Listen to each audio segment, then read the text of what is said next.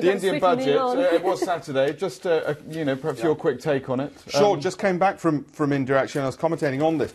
And, you know, the biggest worrying thing with India is the number of entrepreneurs, which India, of course, needs desperately, who are wanting to set up businesses overseas because it's so difficult to do business in India. And the budget doesn't really help with that in the short term because it's very difficult to ease doing business in a country in the short term. And I was out there and I spoke to about 100 entrepreneurs at various conferences looking to help them set up in the UK as part of the British government's UK Trade and Investment Global Entrepreneur Programme. We've got these Indian entrepreneurs coming up here, which is one of the key concerns, in one sense, for India, that whether it's the budget or other ways, getting that talent to stay and grow business there is still difficult. I think the most important thing that the finance minister could have done is actually take a leaf out of Britain's book and had an arrangement with all the tax evaders and the tax dodgers who've got their money stashed billions overseas, and it's well known billions overseas, and given them what we did in Britain, which is to say you're going to get a slap on the wrist, but you're going to have to pay the tax, pay interest and a penalty, but you won't go to prison.